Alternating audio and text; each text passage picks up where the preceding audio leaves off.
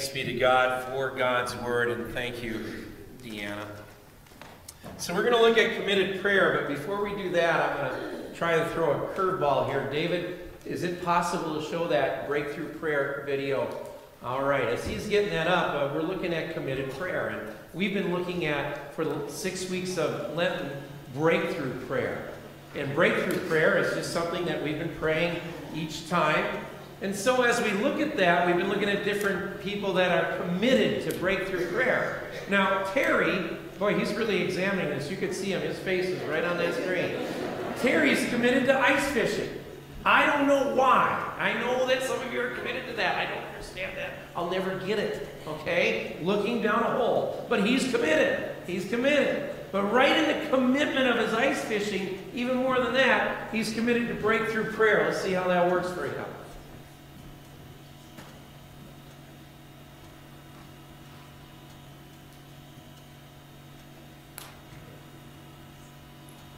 It's exciting.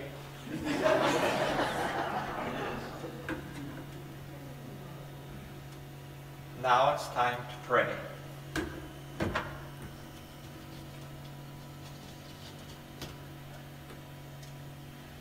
Gracious God, we ask you for the ability to break through the things of this world that come between you and us.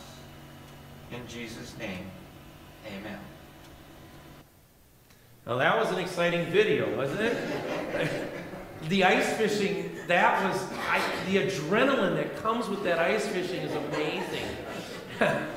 But the prayer was good. The prayer was good. Thank you, Terry. I appreciate that. But as we are committed to prayer, pray.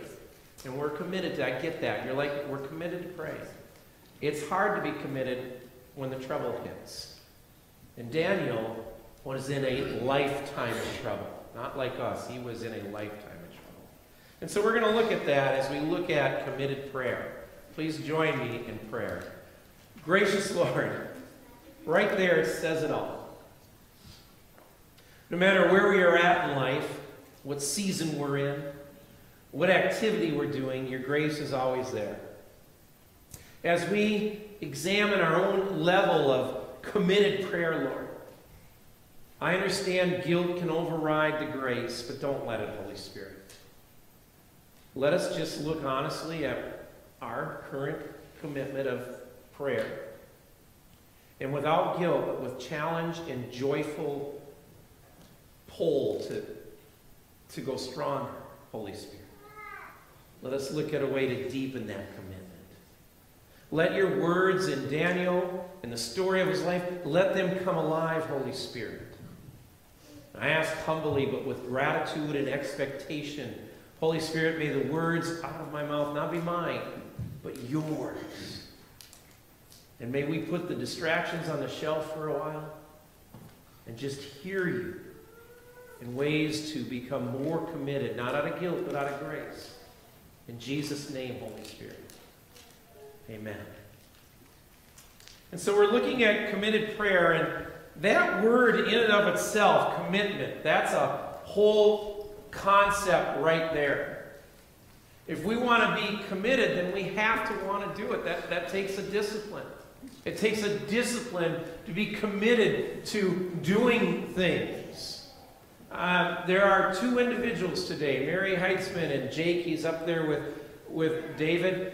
They're going to join the church today. They're going to stand up here and they're going to publicly commit their faith in Christ. They're publicly going to let you know we're Christians. And because we're Christians, like a lot of you have done, we're going to join the church and we're going to be active in it. They already are. But Mary's obviously active because we get the gift of music. And Jake's helping with David, and he's helping some other stuff as we work towards a third worship service on Saturday nights this summer out on the lake. Commitment is something that we have to choose to do. Obviously, we're committed to our jobs because we like our paycheck. But I hope we're committed to our jobs for more reasons than that.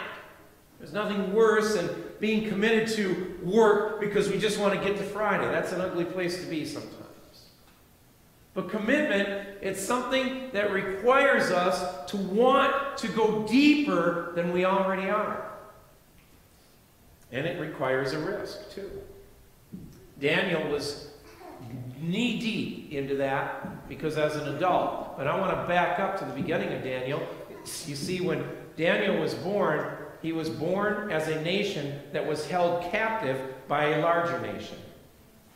So instead of being a true Israelite, he was always born in a life that was held by the governors of Babylon.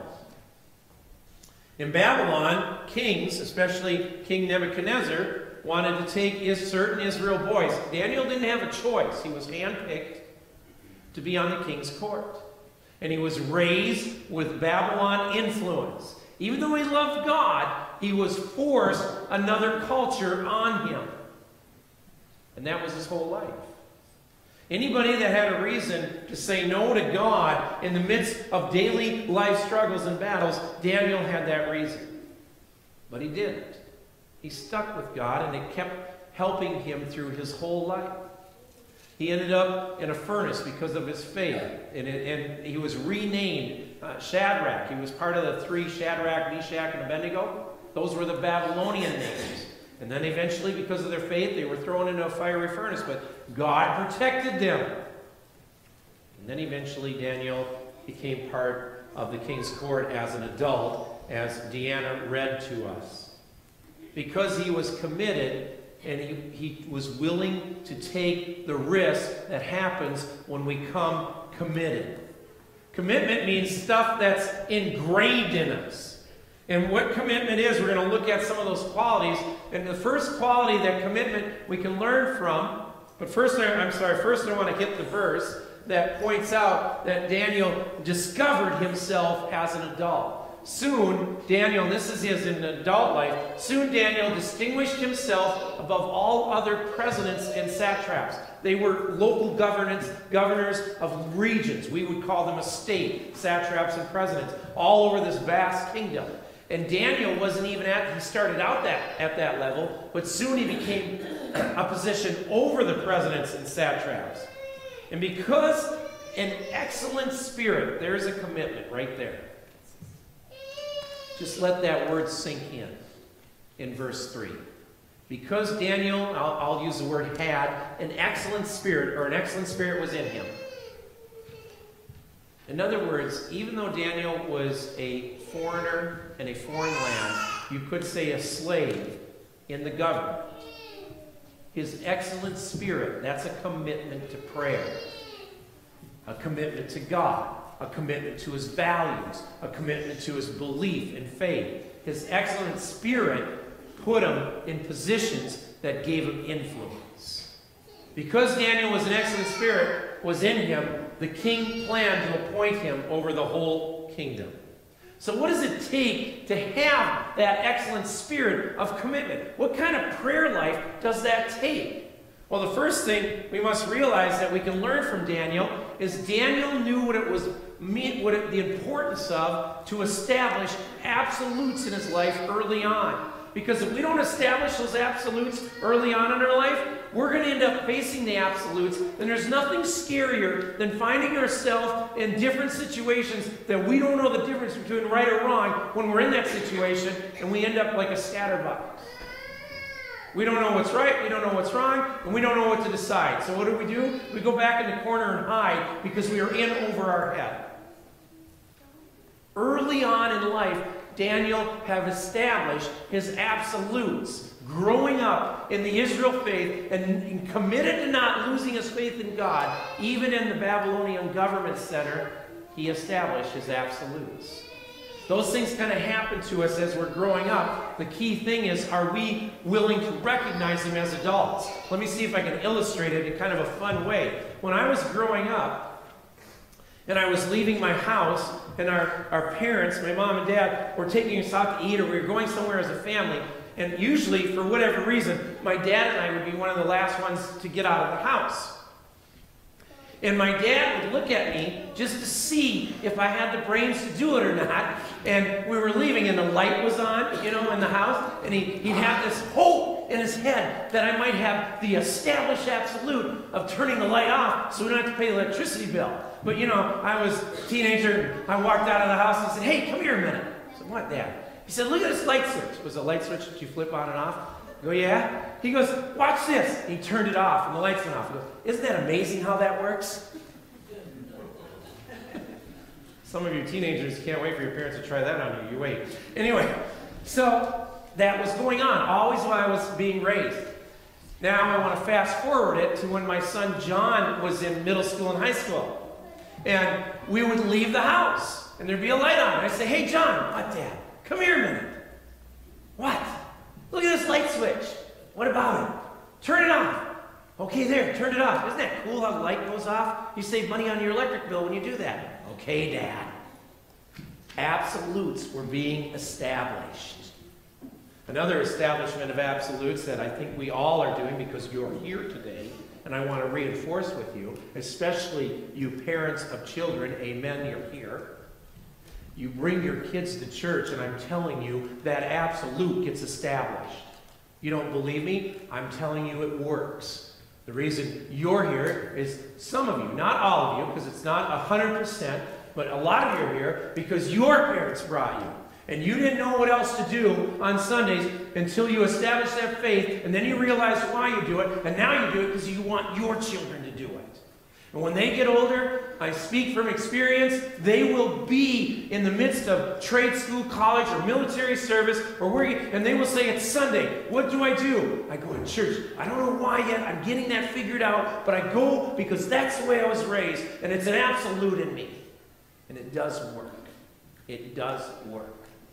Daniel established his absolutes young. And so when he got into position, he knew what those absolutes meant. The reason we know that is because the scripture points that out. Let's just look at that in verse 5. So all of the satraps and governors knew that Daniel was exceeding because he was good at what he did. And sometimes there's no avoiding getting people jealous of you. It doesn't mean you're arrogant. It doesn't mean you're wrong. It's just when you're very good at what you do, other people sometimes get jealous. And they create different ways to cause problems. And Daniel was in a situation where he was really good at what he did. And so the other satraps, the other governors, they got upset because they saw him exceeding. The men said, we shall not find any ground, though. They wanted to get him. And they looked at the way he worked. And they looked at his absolutes. We can't get anything wrong with him. He's too good. We shall not find any ground for complaint against this Daniel. Here it is. Unless we find it in connection with the law of his God. In other words, they got together and they said, look, this guy is good at what he does. He's knowledgeable. He's confident. He's intelligent. And we can't get him that way. We know how we can get him. This guy's got absolutes, and it's with his God. If we can trick him in that, he will go down. Because he won't falter with his God. We've seen it before. We've seen it when he was younger, Shadrach, Meshach, and Abednego incident earlier in this book. We'll get him again with his God. This time it'll work. Because Daniel had absolutes. What else can we learn about committed prayer from Daniel? When we get those absolutes, we stick with them in the midst of the fiery furnace. When the cancer comes calling, when the divorce comes calling, when the thing at work, whatever that is, comes calling, when the rumors come calling, when the backstabbing comes calling, we don't cave. Do we get upset? Do we get angry? Yeah, we do. I do too. Do we yell at God? Yeah, we do. We do it in private. But we don't cave on our absolutes. And that's the importance of establishing absolutes. That's why I said it earlier. Because if we don't establish those absolutes, when we get in the situation, we look like a chicken with a head cut off. Run around going, I don't know what to do because I haven't thought about this. I haven't thought it through. What do I do? What's right? What's wrong? But David was ready. That doesn't mean it wasn't easy when it happens. It doesn't mean that we get upset. It doesn't mean that in our prayer life we honestly say to God, I need you or I'm going to fold. Yes, we do that. But we know where our absolutes are and we stay by them. We don't throw them on everybody else. We don't convict anybody else. We don't enforce them on other people. We just know where we are. When I look at really good role models in life, you know what I love about the ones that are true and role models in life for me? The ones that draw a line in the sand and they stick by it. I can't say enough about those individuals. The ones that are willing to say, you know what, I'm not in this for popularity. I didn't sign up for that. I signed up so I can establish this with God's help. And in the midst of a world that's constantly coming after me, I know where I stand. And there are certain hills I'm going to die on. And there are certain hills I'm not going to die on. The hills I'm going to die on, they're very few. But they are hills I'm going to die on. Those are the role models. Those are the ones that look up and go, that's what I want to be like. Not because they want to be better than everybody else or lifted up and seen in a way that makes them arrogant. I just know that their line in the sand means a line in the sand. So Daniel's committed to that. And that comes out in verses 6 and 8. All the presidents of the kingdom, the prefects, that's another word for local governors. The satraps, another word for local governors. The consulars and the governors are agreed that the king should establish an ordinance and enforce an edict that whoever prays to anyone, except King Darius, divine or human, for 30 days, except you, O king, shall be thrown into a den of lions. Let me explain what that means. In those days, they had punishment, like we have capital punishment, whether we agree or disagree with that, but they had it. That's, whether we agree or disagree, that's another message. But they had it. They had also other things. And what they did is, I'm not making this up, I'm not trying to get us all upset, but just so you understand, they'd throw them into lions that were dead and captive, and they would starve those lions for a day before they would throw people into those dens, so the lions would be hungry, and they would also cut some of the people as they throw them in, so the smell of blood, and that would attract the lions, and boom. You can let your mind figure out the rest. So this was serious stuff. It wasn't just a story in the Bible that we, sing about and stuff like that. It meant death. And so they all got together and they went to the king and they said, King Darius, who they knew had not established absolutes yet, committed prayer. And they said to King Darius, we want to make this law so that you get worship for 30 days. King Darius doesn't understand his absolutes yet, even though he's a king, so he doesn't understand the consequences of his decision in his line in the sand. And then King Darius ends up saying, ooh, that's a great law. They'll worship me for 30 days. They'll pray to me as God. This is good. I'll be the God in the temple. He hasn't thought through all the consequences of what that means. His greatest asset, his best leader, is going to die. So he signs the law, and then he realizes, you can read about this in Daniel chapter 6, he realizes, oh great, what did I do? I just sentenced Daniel to death because I know him, I know his absolutes, I know his godly commitment, I know his commitment to prayer. He's not going to stop praying. I've been through this before with him.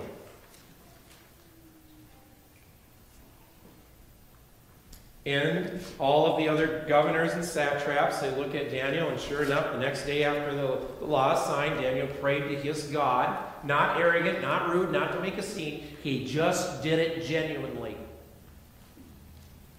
In those days, they didn't have cell phones with video cameras, so they didn't take a video of them. They just went to King Darius and said, and King Darius knew when they came. He knew what they were going to say. Hey, King Darius, you got to see this. All right? You see the difference between one who has established absolutes and one who hasn't?